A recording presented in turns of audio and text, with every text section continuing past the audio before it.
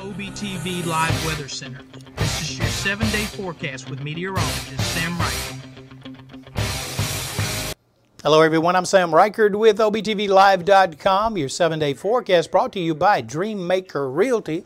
So let's get moving to the weather headlines, and we have cloudy skies early this morning as a result of a cold front moving through.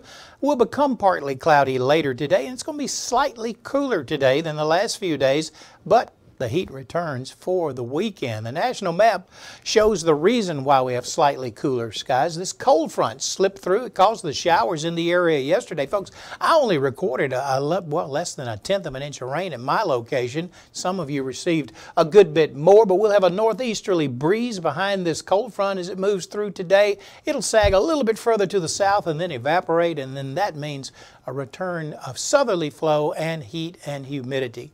Today, a wee bit cooler, yeah, 89 for a high temperature with partly cloudy skies later today. Winds from the northeast 5 to 10 miles per hour. Low tonight will be around 71 degrees.